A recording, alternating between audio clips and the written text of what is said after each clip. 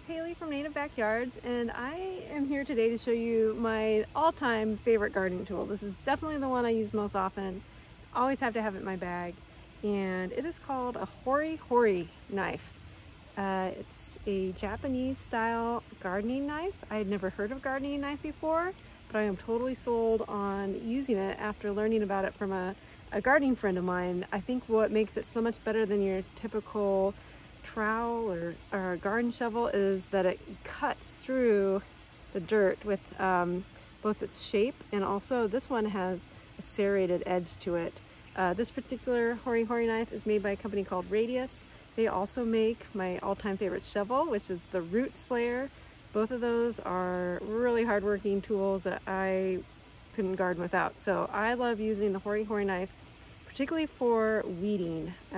That's what I'm doing a lot when I volunteer at some native plant gardens around town, and obviously when I'm in my own yard as well. Got to pull out this guy.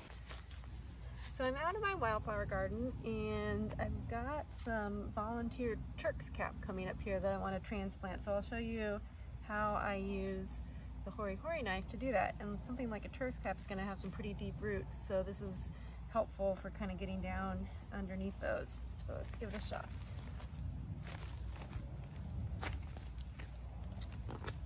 And this soil out here is super rocky, so I can probably hit rocks pretty easily here, but I just kind of push it down underneath, get all the roots out. There we go.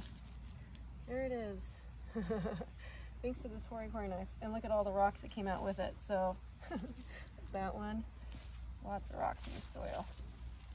So it's a heavy duty garden digger. I think you need it for your toolbox, your gardener's toolbox.